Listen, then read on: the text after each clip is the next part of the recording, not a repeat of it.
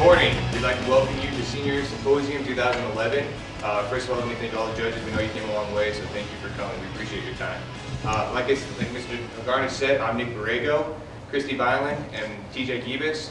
We are Hooked Inc., and we've designed an assistive technology fishing device for people who are handicapped or disabled through an organization called Accessible Fishing down in in Lakewood, Colorado. This is just a quick overview. You can kind of see what our apparatus looks like. On the left-hand side, we've got the full apparatus itself with the controller down here in the left-hand corner. We call the casting mechanism, which is right here, and then we have the controller box right here. And we're going into more detail here in a minute. Give you a quick overview of what we're going to talk about today. We talk about our problem, why we were brought to this attention, why we have this, why we need to help people who are disabled, and what we're going to do about it. Then we're going to talk to you about the casting process, the whole mechanics of actually fishing and trying to mimic the human arm in our apparatus. We're going to talk about current solutions that are out there on the market right now, what's been done, what we're going to, and how we kind of incorporated some of that.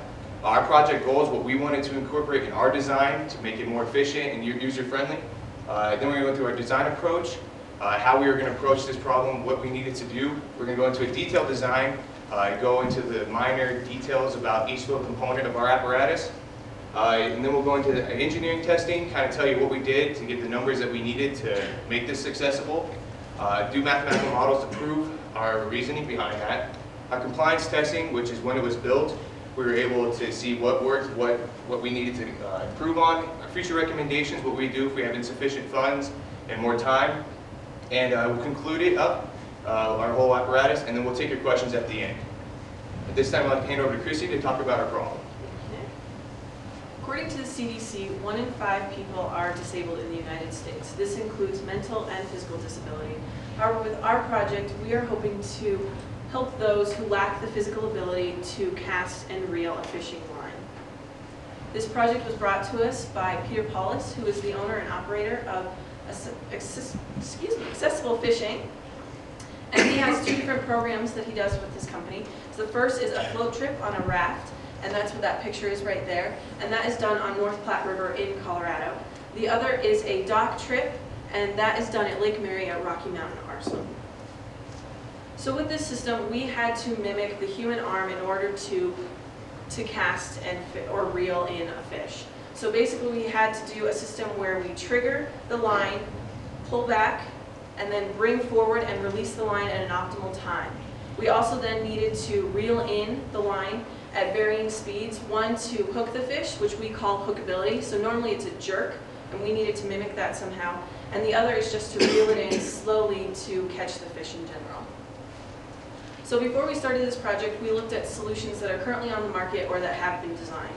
The first is the University of Wyoming 2002 prototype.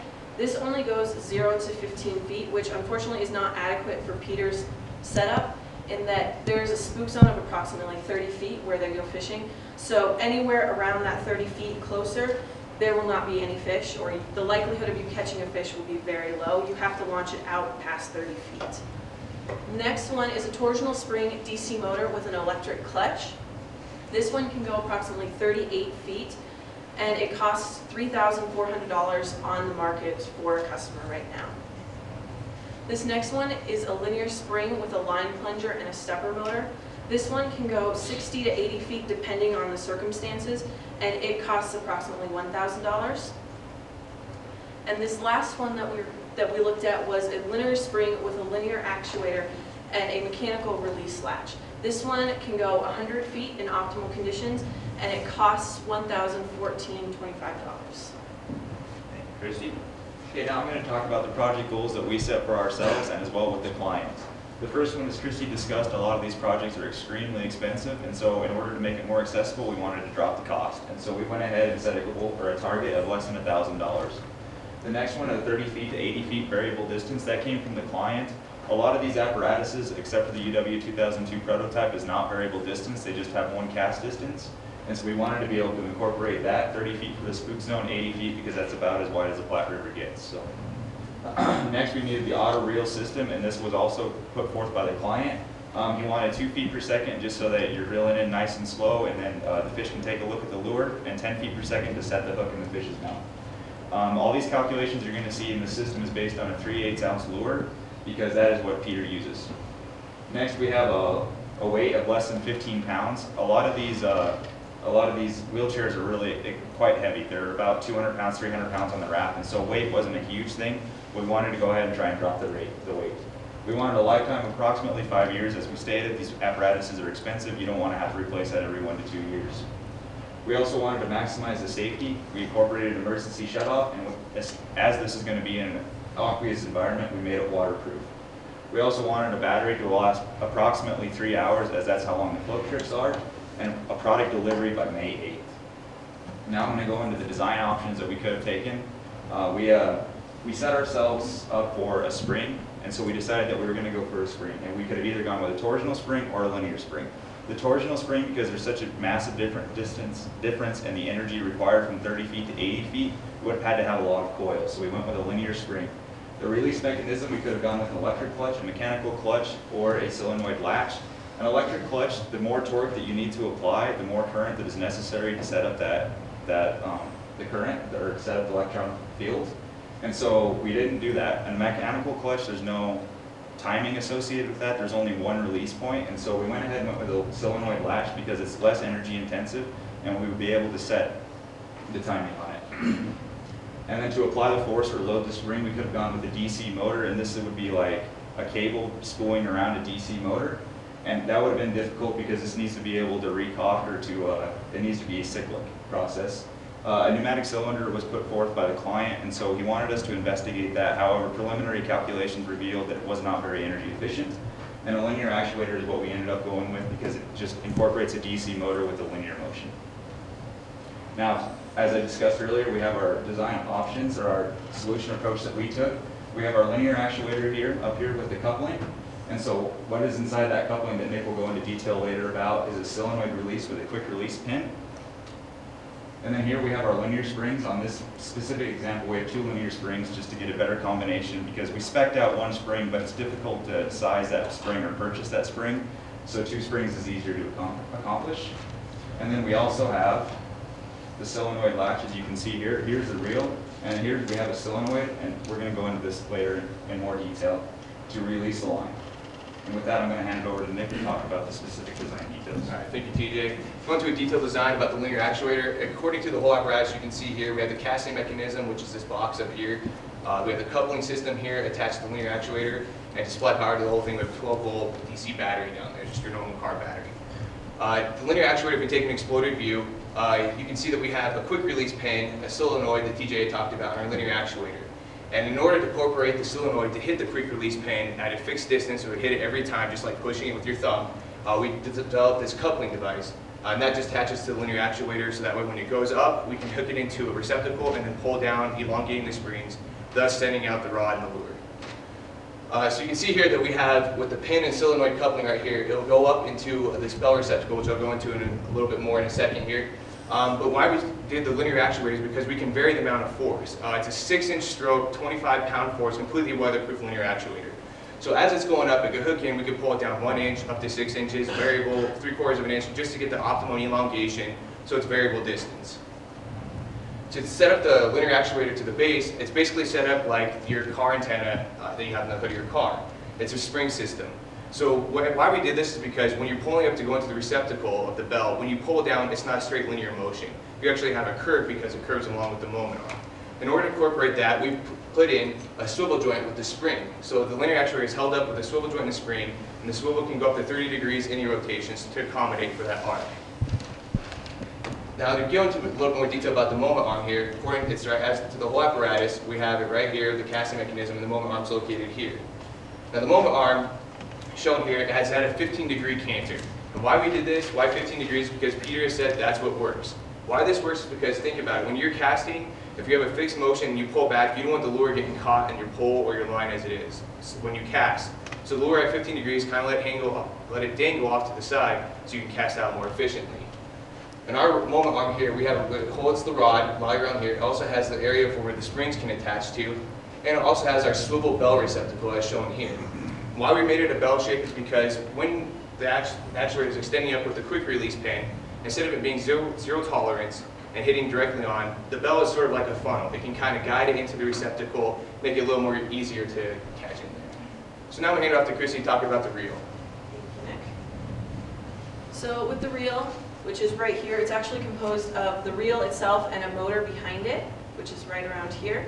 And then it's also the solenoid that's right there to control the triggering mechanism. So with the reel, we actually have it in line with the rod, and it is on a 30-degree ramp. These were both done so that you could reduce the tension on the eyelets, on the fishing pole, and on the fishing line itself. It just makes it smoother to cast out and smoother to reel in. This reel itself with the motors was actually supplied by our customer, Peter Paulus. We purchased it from him. This was because we could not find a motor that was adequately sized and that was still being manufactured. So we had to contact Peter, and he supplied us with this system that he is selling and manufacturing right now. And then with this solenoid system right here, this is actually taut, this wire right here, and when this gets activated by the electrical system, which I'll talk about in a minute, it gets pulled down, so it's a pull solenoid, so that it tightens the line so the line will not be let out while you're setting the linear actuator. So next I'll talk about the stand, which we just used a simple dolly. The nice thing about this is that it's very transportable and it's fairly condensed. It really reduced our size greatly. It has a 600-pound capacity according to the specs that we purchased it at. Our product weighs 80 pounds in total, including the battery, so it is more than oversized. It's also made of steel, so we were able to weld on our components very well and get our struts secured. And then it also has all-terrain tires. We've been taking it up and down stairs and through rocks and mud and grime, and we've had no problem with it getting stuck or anything of that sort. So with this mechanical system, we had to implement an electrical system to control this entire device. We base it on a 5-input controller, which is our joystick. We have a forward motion, which brings the linear actuator up and connects it to the bell joint that Nick was just talking about. And then you go backwards on the joystick, and that lowers the linear actuator so that it cocks the springs. You then have the button to basically release the entire system and send it forward. It controls the two solenoids, the one that's in the linear actuator to release the springs, and the one that's in the reel to control the line. And then you can go right and left to control the reel motor. Right gives us that hookability speed, which TJ will talk about, and left goes slower to reel in at a 2 feet per second speed. So with this joystick, we had to come up with a way to implement it. We use a peripheral interface controller, which is also called a PIC. And I know this drawing is hard to see, I apologize. But this is our controller up over here. It comes in, and when it's received inputs, the PIC then has programming in it that we have designed that will send a pulse to one of these components. This is the linear actuator, and this is an H-bridge so that it can flip back and forth, go up and down without having to unhook it. This controls the linear actuator solenoid, this one the reel motor, and this one the reel solenoid. And all of them are controlled by Darlington transistors, which just allow the circuit to be saturated and switch really quickly. With that, I'm going to hand it to TJ. Thank you, Christy. Okay, I'm going to talk about the engineering testing that we went through to determine the values that we needed to make this design. First, we needed to determine the reel speed, and so what we did was we just went out fishing, and when you're reeling it nice and slow, you want that fish to take a look at that lure. It's about 2 feet per second. In order to set the hook, it's typically a jerk motion. Of course, we couldn't account, or it would have been easier to accommodate that in the motor, so we did it at 10 feet per second. And then we took these calculations, applied them to reel torque and power calculations. However, as we discussed earlier, we couldn't purchase any of the motors that we spec'd out. I believe that we did it 3 times, and then we purchased a motor from the client. Now I'm going to talk about the mathematical models that we used in order to determine this. First, what we did with the 80 feet cast, we determined the energy required and the velocity required for the lure to cast 80 feet using these equations. And so once we had that, we built that into an Excel spreadsheet, and we were able to optimize that solution with the launch angle. 80 feet came out to be 43 degrees, and 30 feet came out to be 41 degrees. And so we split down the middle and went 42-degree launch angle. Once we had that, we had the velocity at the tip required for the cast of 80 feet. We were able to take that back into the rotational system as this is rotating about a fixed axis. As omega is equal to V over R. R is the radius of the tip, so that was 7 feet, and we were able to determine the radial velocity required to launch the lure. Once we had that, we were able to invoke that into an energy model and use a SolidWorks analysis to determine the moment of inertia required for our moment arm, or the moment of inertia for our moment arm. And then we could determine the energy required to spin it that fast. Here are the mechanical energy required. Here's the rotational 1/2 I omega squared, where omega is equal to the rotational velocity. I is the moment of inertia. The kinetic energy of the lure is 1/2 mv squared, velocity squared, mass is 3/8 ounce of lure. Spring is 1/2 kx squared, where k is the spring constant, x is the elongation of the spring, plus there's an initial preload necessary on that spring, and so the energy comes out to Fx. And so what we did is we took that energy for the rotational required for the speed and set that equal to the spring energy that we were going to store within the spring. And you can see that here on the bottom of the screen. Next, I'll talk about the compliance testing once we had it built. The client was concerned primarily with the variable distance and the ability to set the hook in the fish's mouth. Manually, we were able to do 30 to 65 feet as we didn't have the circuits working yet. We got them working recently, so we'll be able to test that, and I'm sure that we'll be able to get 80 feet. Again, 30 to 65 feet, we were doing that manually, and so the timing was very difficult. I'm very confident that we'll hit 80 feet. Again, with the hookability speed, or the speed to set the hook, we calculated or tested 7.3 feet per second. Our goal was 10 feet per second, but as we said earlier, we were forced into using a motor that we weren't able to spec out. So the future recommendations as we were going through this project, and what would make this project work better, a rotation. So when a person wants to cast to the left or to the right with Peter, he just turns the whole boat. He wasn't concerned about that at this time, but we would maybe implement a horizontal axis that he would spin at about 360 degrees or 270 degrees so that he doesn't have to do that. Circuit design, we would use a universal plug, and that would help with the controller, as I'll talk here in a minute. And we would also recommend a feedback system. As we didn't do any feedback, you can't optimize each and every cast, so a 40 feet cast or a 50 feet cast. And then for the controller, as I said earlier, a joystick is what we implemented. But if we used a universal plug, you would just be able to unplug a sip and puff or plug in a neck controller or something like that. A sip and puff is just, the inputs would be you blow in or you suck.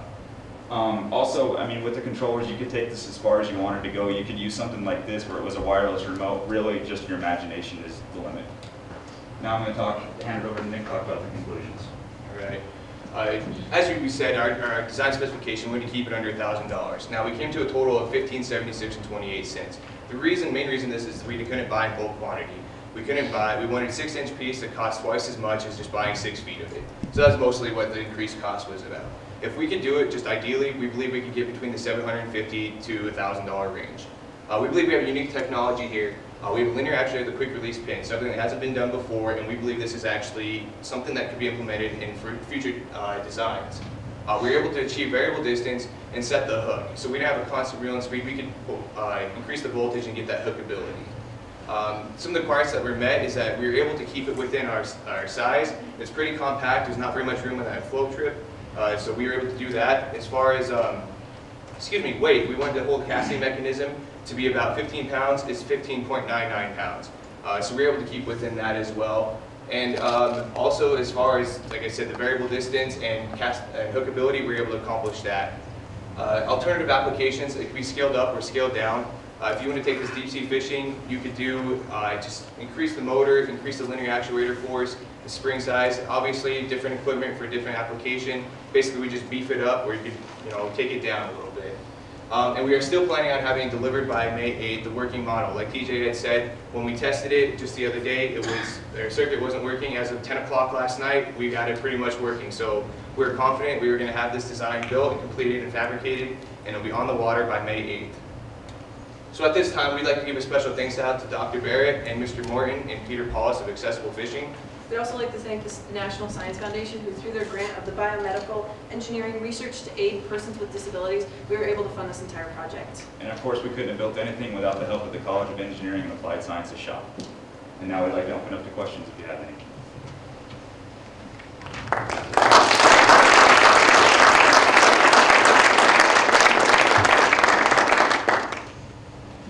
Let's take the judges first. In your initial goals, you had a cost of $1,000. Was that just materials? Yes. Okay. And you indicated you could probably meet that if you could buy in quantity. Yes, What would be the retail price of this thing if you could get all the materials together for $1,000 and then have to put it together and market it? it would probably be the same price. Peter does nonprofit with any of this. He actually builds and designs most of the designs he's shown you. So he would actually build it, use all the parts, and it'd just be cost of parts. So it'd be about $750 to $1,000. Thank you. Thank you. How involved is your customer in your demonstrations up to this point? How involved? Yeah. He's kind of getting tired of us calling him.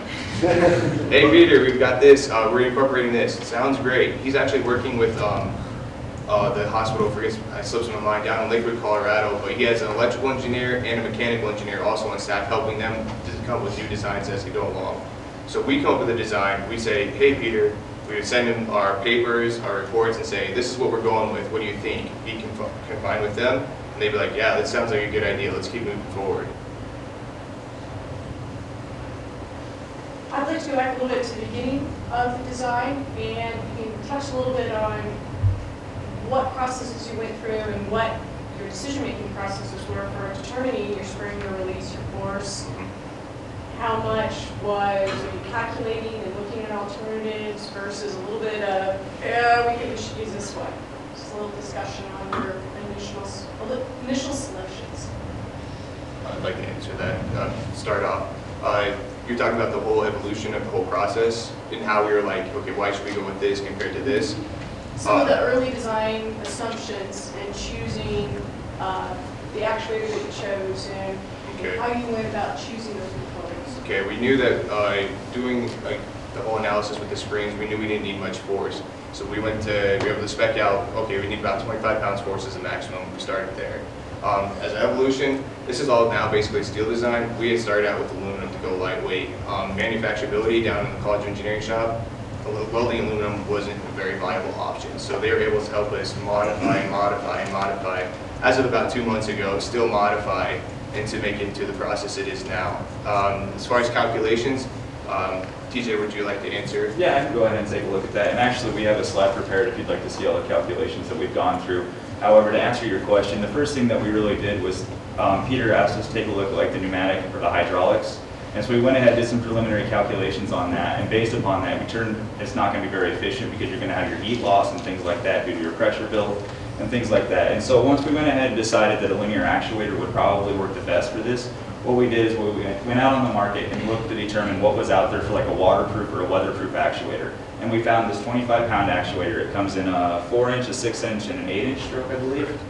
And so once we had that, we went ahead and selected the actuator, and then we went ahead and did our energy calculations based on what kind of, the velocities that we needed. And as I discussed, this was an iterative process, of course.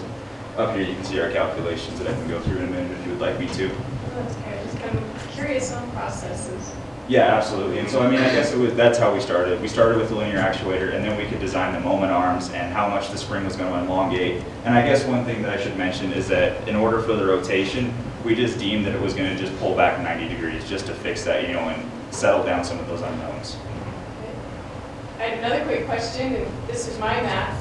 The goal of being under 15 pounds, is that for the componentry on top of the blade? Yes, the casting mechanism. This was going to be a total of 15 pounds or less. And then, so you're saying the whole unit right now is 80 pounds? 80 pounds, including the battery and the dolly. This whole apparatus weighs 80 pounds. So I'm going to kick it right back up and move it out. It's easier than moving a box of paper. Okay. Is it possible for you to demonstrate it here for us?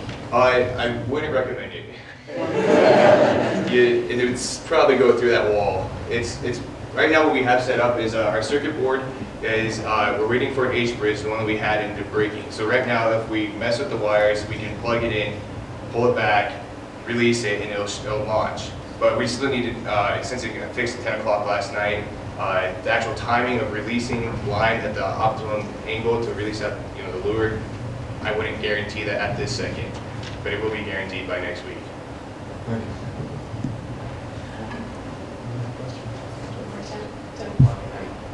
Yes.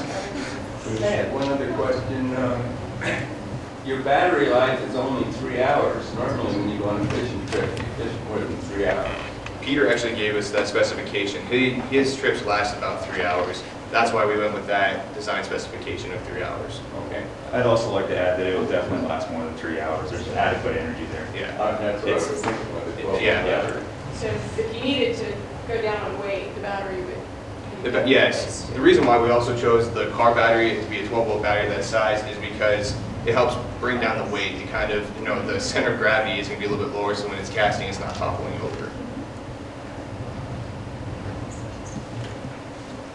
Got time for one question from the audience, because we need the next team to have time to set up here. Sure. If I heard you right, the real speed is fixed, either 2 feet or 10 feet per second? Is there a way to make that variable? And have you looked at being able to get a specific action out of a lure in other words, to bump a lure or something like that to attract a fish? I'll take this. So with the real speeds, we actually have that as a controlled in our controller itself. We have what's called a pulse width modulation, which just changes how much current and how often it's being supplied to the reel itself. And so for the 2 feet per second, we just lowered it so that it would decrease the voltage, so it would go at constant speed. And for the 10 feet per second, we just went at the max speed it could possibly go. So yes, there is a way to change the speed by just changing the code. I'd like to answer the last part of that question. As far as kind of imitating anything, I guess if you just kind of kept hitting the left side of the joystick, it's reeling at 2 feet per second, reel it in, give it a little jerk, as if you were just doing this. That's our best suggestion right there. Ultimately, we designed for one basic kind of disability. There's so many different kinds of disabilities. Like TJ said, we have a neck, sip and puff. We kind of aimed towards one and kind of went down that direction. So that's why we have a basic controller with limited mobility. All right, let's thank our speakers.